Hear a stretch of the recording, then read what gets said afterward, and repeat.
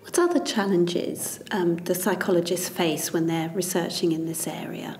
I'm thinking here of ethical issues that they might come across.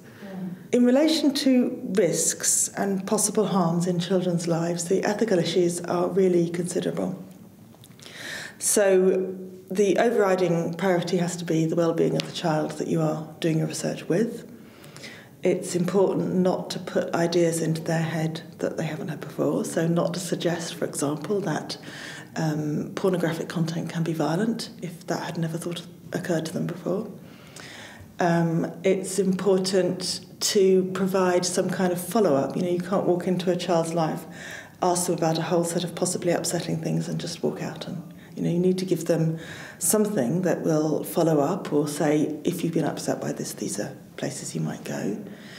There are some things you just can't ask. Any research with children has to go through either a teacher or a parent, usually a parent, and parents will often want to look at the questions you're going to ask and just say no to certain questions.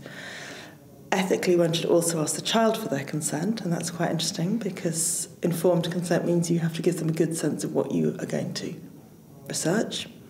One of the really hard questions about researching children's use of media or the impact of media on children is the question of long-term effects. What we're really interested in is, does exposure to violence have a long-term effect? Does, let's say, exposing yourself in images on a social networking site damage you later or come back to haunt you later? And research mainly is in the here and now. We do our study, we write it up, we go away. Any kind of long-term follow-up is very hard, but those are the questions the policymakers ask. If you were exposed to this, does it matter 10 years later when you're an adult? You mentioned conducting your research using interviews. There's been a tradition in social psychology to use experiments, and I was just wondering if you'd like to say a little bit about the advantages and disadvantages of experimentation, in particular in relation to the point of long-term effects. Well, that's a good question. Any researcher starting a project is faced with a choice of methods. I have often preferred interviews because I feel this is a new field. I don't know what the questions are going to be yet that we should have answers to, and that's why I want to hear how children perceive the issues that face them. I've chosen not to do experiments because I haven't found them able to take into account the range of different factors that I think are probably relevant to how people use the internet and what benefits or risks it might face them with. But some of my colleagues do experiments, and that's when they've got quite a precise hypothesis and they want to make a comparison that they can really frame carefully. In terms of conducting an experiment today to look at the long-term effects, would it be possible to get ethical clearance to conduct such a study? I suspect it would be hard to get ethical clearance now because your hypothesis would be, I expect there to be long-term harms and I want to come back in 10 years and see if that's right. You can't set out to harm people.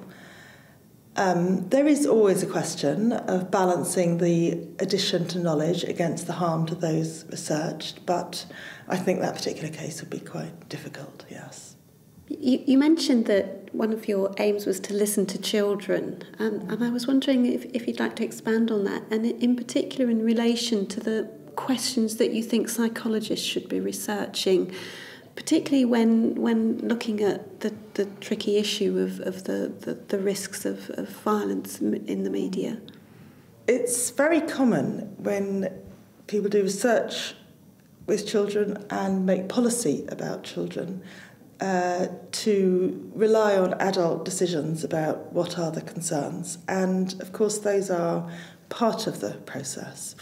But it's also very important to listen to children's voices, and children can be often surprising, challenging, and they can contradict adults' concerns. So I try very hard in my research to find ways in which I can hear what children would like to tell me about the internet. Not to say those are the only things that we're going to pay any attention to, but hear that as part of the concern. So violence is a nice example because often children are not especially concerned about images of violence and adults are. On the other hand, it's also part of child development that children encounter various things that they have to learn to deal with. And they don't want to be, put in a sort of they don't want to be cushioned off from the world. They want to have a chance to see what adults are engaging with. They want to know always what those a little older than them are doing. And they want to test themselves against that. Can I handle that yet? We see that.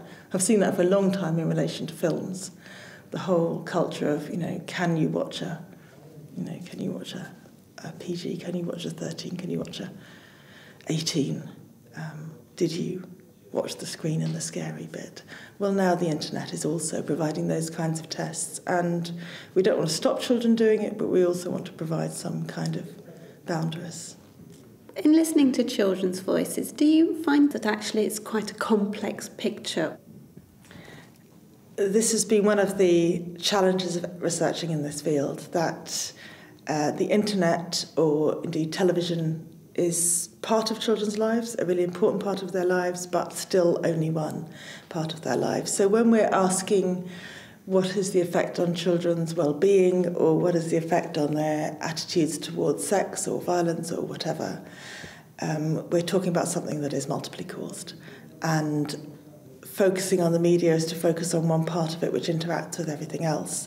And that's why it is vital to try to keep research in the context of the other factors in children's lives, to try to be modest about the conclusions. The internet is one part of the story, and to try to do work that is contextualised, so wherever possible, you kind of put the media in relation to the other factors and look at the whole thing, look at the bigger picture. If I just give you one example of that in relation to television, I did some work a little while ago on whether advertising for junk food contributed to the account of obesity. And there was a lot of calls for restricting advert for hamburgers and sugared cereals and so forth. But what one could see from the research is that other factors were also very important. What parents eat, what fresh vegetables cost, what the school dinners were composed of, and so on. So in the end, of all the variation in children's weight, watching junk food advertising was there, it counted, but it was really a small part of the story.